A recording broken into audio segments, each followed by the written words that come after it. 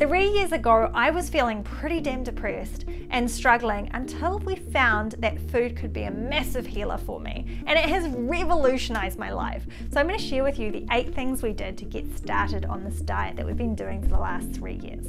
So the first thing was we made a plan. We planned out what we were going to be eating and how we were going to do that. We read some books on it, and that way we were prepared so that we could stick it out for the long run. And the second thing that I have done is shopped around. The food that we started eating wasn't necessarily stocked in the stores we were previously been shopping in. So it was good to check out whole food shops, organic shops, even did some shopping online. We found iHerb to be really good for organic food, and often it was a bit cheaper as well. When you go into shops, ask them if they have those products, because if they hear people asking for it, they might start stocking them too. It's been amazing how many times I've asked about something, they haven't had it, and then a few weeks later I've gone in and seen that they've started to bring them in. So it's worth putting it out there into the universe. Third thing is, I decided that it was okay that my food was going to cost more.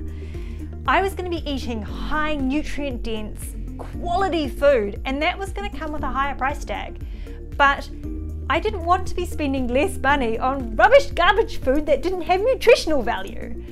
That food isn't really real food. I realized that even though I'd be putting in more money into food now, I'd be making huge savings in terms of health and well-being in the future, from doctor's visits to not missing as much work. Also, I'm worth spending that money on to have good health. I'm worth it, and you're worth it as well. The fourth thing was really deciding to do the diet. Not just try it, but really do it and make a huge life change. Now, it's easy to go, okay, I'm just gonna eat the unhealthy stuff in moderation and I'm gonna eat more healthy food. But for me, I was an addict to things like sugar and all that other unhealthy stuff. And I needed sobriety. I needed to cut it out of my life so that I could really focus on what was good for me and healthy and start craving and wanting that. Number 5 is be strong and ask for help. Real strength is in numbers. The best way to get started is to surround yourself with supportive people. People who will help you with making that food, shopping for it, or maybe even help financially to make the diet possible for you. You might be surprised how much those around you want to help and just need to be asked. Asking for help is such an important topic that I will be doing a separate video on it. So subscribe to the channel, push that little bell icon so you get notified as soon as it comes out. So number 6 is chuck the junk. So I went through my cupboard and I got rid of everything that we weren't going to be eating anymore. It made such a difference to have that out of the house. Now, it's a bit hard to throw in the rubbish, I can understand that, and I actually gave it to somebody who I knew would be eating that way anyway, and it would save them a bit of money, but I gave them a rubbish bag and said, if any of this isn't what you want to be eating, chuck it. However you choose to do it, I'd recommend chucking the junk.